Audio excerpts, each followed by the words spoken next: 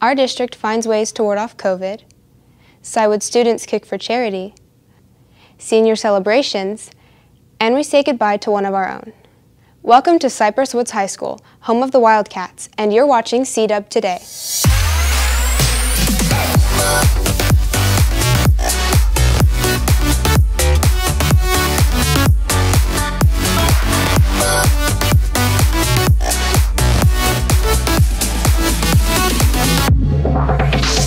Welcome back, Wildcats, to our final CDub Today episode for this school year.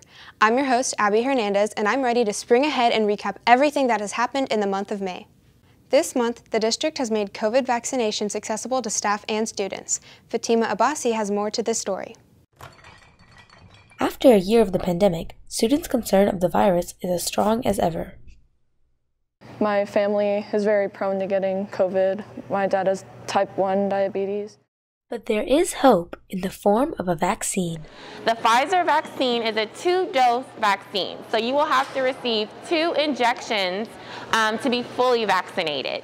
So after you receive the first injection today, you'll wait 21 days and then we'll give you the second injection. Students are now able to get vaccinated right on campus.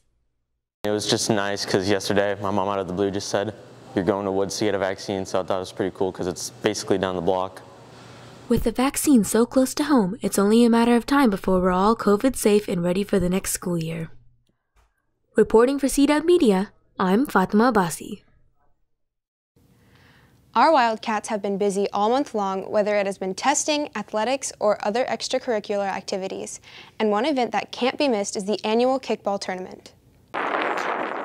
Cy Woods had another successful kickball tournament. This was a great event for people to hang out and have fun. I decided to be on a kickball team this year because I thought it would be a fun experience to have with my friends. We'd all get to hang out and play kickball, and then it's also a really good chance to give back to the community, which is a very big part of Cy Woods. While this is a great event to hang out with friends, it's also great to give back to our community. It's going to the PTS Foundation of America at Camp Hope. That's where we're donating all the proceeds to this tournament. The Cy Woods Kickball Tournament has donated to many charities in the past.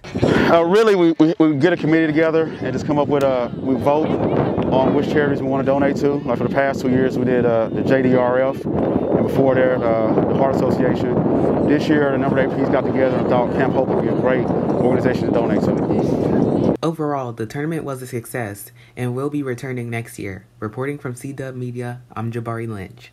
Last year led to the cancellation of some of our favorite events, but using our power of 212, we are back on track. May means the accumulation of high school for our Wildcat seniors.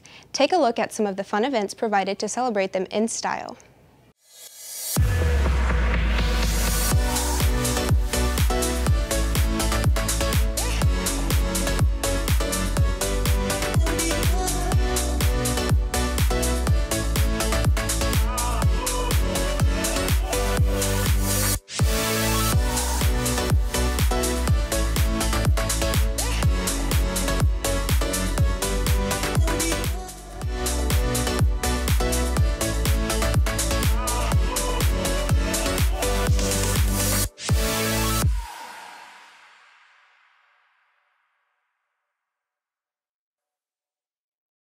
This is usually the part of the show where we include our monthly segment, Meet the Teach. However, this month we have decided to do something a little different. Our teacher, Lori Andrade, explains. This month, we were saddened to hear one of our Wildcat family members had passed away. Major Wanda Ewing, the AFJROTC instructor at Cypress Woods High School, lost her battle to cancer at the beginning of May. Her passing has affected us all deeply. Major Ewing proudly served our country in the Air Force for 17 years. She traveled the world in service to our country. After retiring from active duty, she chose to continue to give back by becoming an educator. Wanda had a master's in business administration, as well as a teaching certification in special education. For the past combined 23 years, Major Ewing served faithfully as the senior aerospace science instructor at Lowell High School in Lowell, Massachusetts, and in Cy-Fair ISD at Cypress Springs High School and Cypress Woods High School. Over the years, we have watched her mentor hundreds of students. She believed that every person had the ability to succeed. Some just needed a little push to get them where they need to be.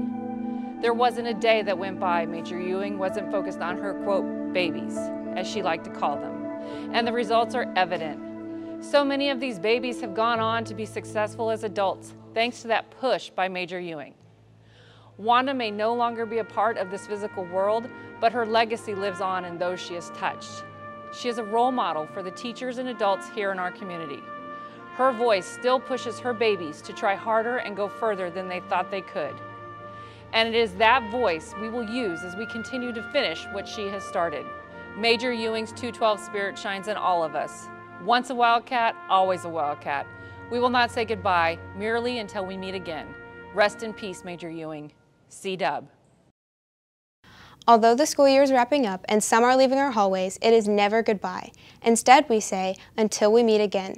Once a Wildcat, always a Wildcat. Be sure to follow us on Twitter at CFISD_CDub Media.